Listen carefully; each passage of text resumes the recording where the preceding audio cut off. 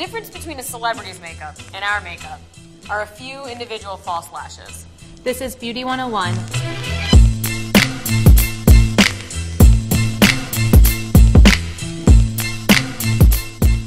We recommend short to medium individual clusters for the most natural effect. Squeeze a pea-sized drop of glue on the back of your hand. Then you're going to grab the lash with the tweezers right at the tip. Dip it into the glue just really quickly. You only want a little bit on the lash. Look for a sparse area in between your lashes and just wiggle it right in. You always want to start applying your lashes on the outer corner and working your way inwards.